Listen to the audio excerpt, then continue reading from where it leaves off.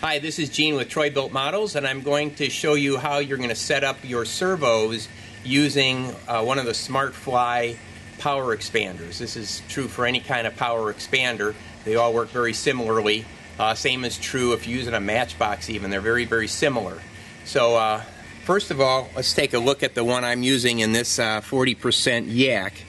You can see here it has a function switch, and what this does is it determines what servo we're going to be adjusting, and then with these black buttons over here to the right, we're going to then, this increases or decreases the servo position. So we're going to be adjusting these, which you can refer to the manual. Is fairly straightforward as to which servo you're on and how to adjust them, but I'm going to give you the information basically on how to what the concept is behind this.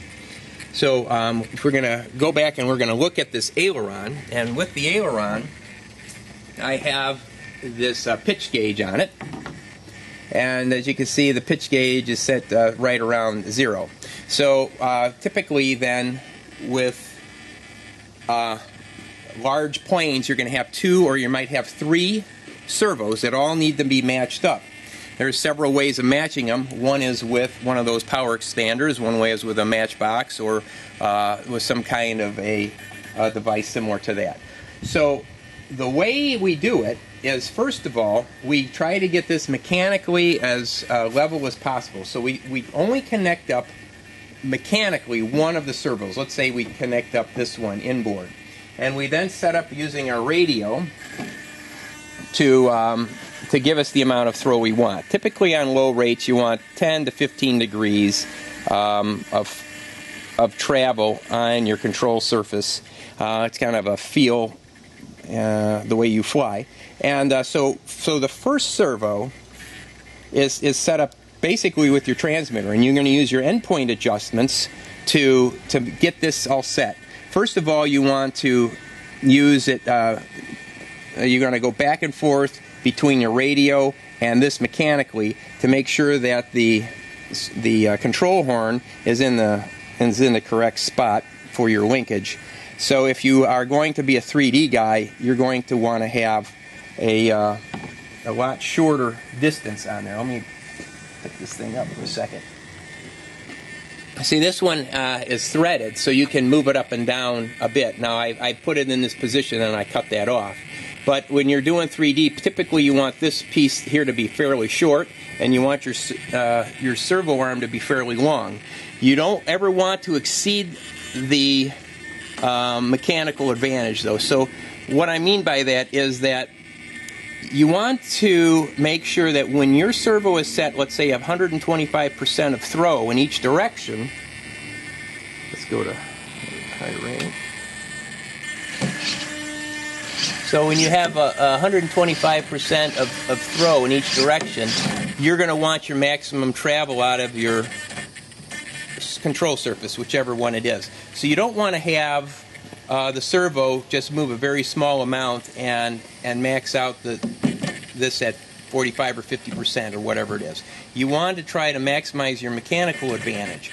So you want to keep this in relation to this, in relation to your control surface, so that you get a lot of servo throw. You want to maximize your servo throw. So first of all, you're going to start off with the maximum servo throw and your maximum deflection that you want. If you're going to fly 3D, you want to have as much deflection as you can get, pretty much. So you're going to have take up all this bevel.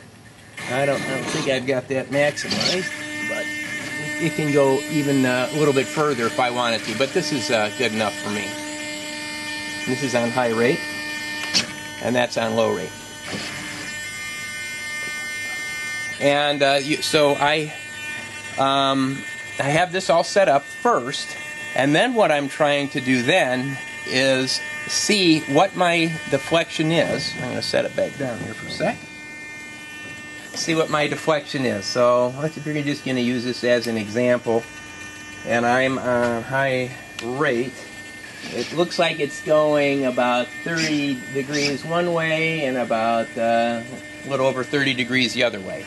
You would want to try to keep these equal, but it's not super important. So let's say you're going to choose 40 degrees. And so you can set up your endpoint adjustment to 125%, then mechanically try to get this so that you're getting 40 degrees up and down.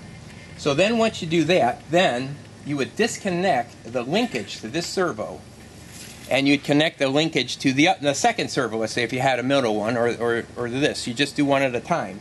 Now you see what kind of throw you're getting, and you try to match it exactly using mechanically. So you need to turn out your horn or screw it in, or if some don't have an adjustment, but you try to adjust it mechanically the best you can, and then you're going to go into that matchbox or the power expander or whatever it is, and you're going to use that to then do the fine tuning of the center point and the two end points, so that using your pitch gauge you get exactly the same throw. Whatever you got here, let's say you got 0, 40 up, 40 down.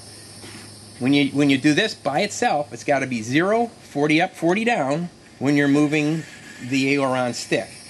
Then you're set. Then you can basically hook up the other one, and then you listen for any kind of, I don't know if you can hear that, but if the servos start to scream a little bit, that's because they're fighting one another. You can go in and do some micro adjustments on the one that's been adjusted already, and you adjust this up or down a little bit.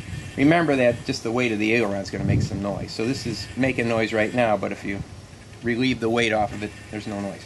But anyway, that would then set up the second servo. If you have a third servo, you would do the same thing. You would disconnect those two mechanically, you would hook up just this one mechanically, and you would get this. And if this is going 40 degrees, this is going 40 degrees, this is where everything's going 40 degrees, and you got neutral in the same spot, it should be spot on.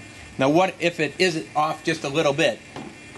My contention is it doesn't really matter. If you've got that much deflection, you're going to have a lot of air hitting this, and every servo is going to be under a lot of load. So if it isn't quite matched up perfectly, there's not going to be a big battery drain or anything like that. It's going to use a little bit more power than it may have otherwise, but highly doubtful, because you just have so much load applied onto the surface from the air hitting it that a little bit of binding is least of your worries at that point. And you do the same thing with your elevators, of course, if you have two elevator servos, and if you have rudder servos, multiple rudder servos, you do that as well.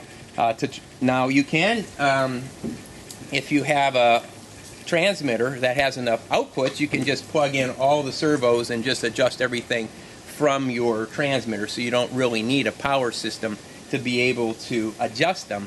However, the power system, what it does is it's able to get more voltage to your servos. So it is a nice thing to have, especially when you get up to the larger airplanes, to be able to get a little bit more power to your servos, because these can draw as much as 5 amps. And if you're trying to push 5 amps through little RC type plugs instead of Dean's plugs that are coming off of big batteries, then you're just not going to get the amperage to your servos. So that's basically how you're going to set up your servos on your giant scale planes.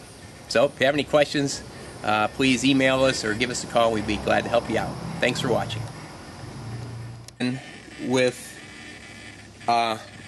large planes, you're going to have 2 or you might have 3 servos that all need to be matched up. There's several ways of matching them. One is with one of those power expanders. One way is with a matchbox, or with some kind of a device similar to that. So the way we do it is, first of all, we try to get this mechanically as level as possible. So we only connect up mechanically one of the servos. Let's say we connect up this one inboard, and we then set up using our radio to give us the amount of throw we want. Typically on low rates you want 10 to 15 degrees of travel on your control surface. It's kind of a feel the way you fly. And so the first servo is set up basically with your transmitter, and you're going to use your endpoint adjustments to get this all set. First of all, you want to use it you're going to go back and forth between your radio and this mechanically to make sure that the control horn is in the correct spot for your linkage. So if you are going to be a 3D guy, you're going to want to have a lot shorter distance on there. Let me pick this thing up for a second. See, this one is threaded, so you can move it up and down a bit. Now, I put it in this position and I cut that off. But when you're doing 3D, typically you want this piece here to be fairly short, and you want your servo arm to be fairly long. You don't ever want to exceed the mechanical advantage, though. So what I mean by that is that you want to make sure that when your servo is set, let's say 125% of throw in each direction. Let's go to high range. So when you have 125% of throw in each direction, you're going to want your maximum travel out of your control surface, whichever one it is. So you don't want to have the servo just move a very small amount and max out this at 45 or 50% or whatever it is. You want to try to maximize your mechanical advantage. So you want to keep this in relation to this.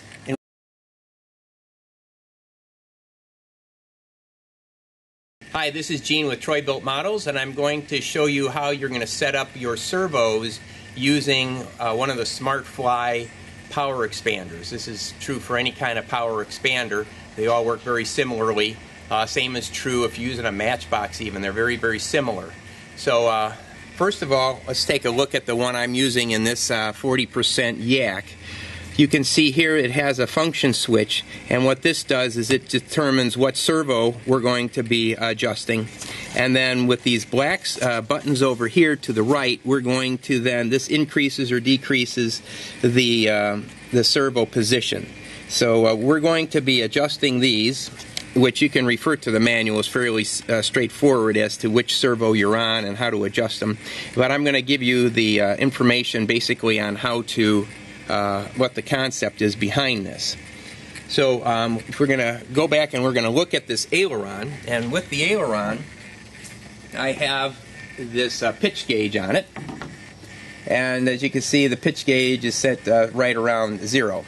So typically that's 40 degrees, and so you can set up your endpoint adjustment to 125%, then mechanically try to get this so that you're getting 40 degrees up and down. So then once you do that, then you would disconnect the linkage to this servo, and you'd connect the linkage to the second servo, let's say if you had a middle one, or this. You just do one at a time. Now you see what kind of throw you're getting, and you try to match it exactly using mechanically. So you need to turn out your horn or screw it in, or if some don't have an adjustment, but you try to adjust it mechanically the best you can, and then you're going to go into that matchbox or the power expander or whatever it is, and you're going to use that to then do the fine-tuning of the center point and the two end points, so that using your pitch gauge you get exactly the same throw. Whatever you got here, let's say you got 0, 40 up, 40 down. When you do this by itself, it's got to be 0, 40 up, 40 down when you're moving the aileron stick.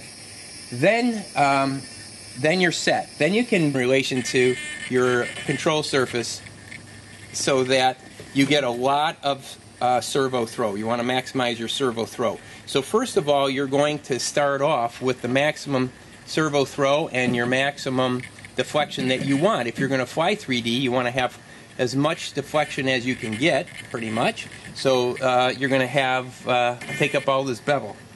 I don't think I've got that maximized, but it can go even a little bit further if I wanted to. But this is good enough for me.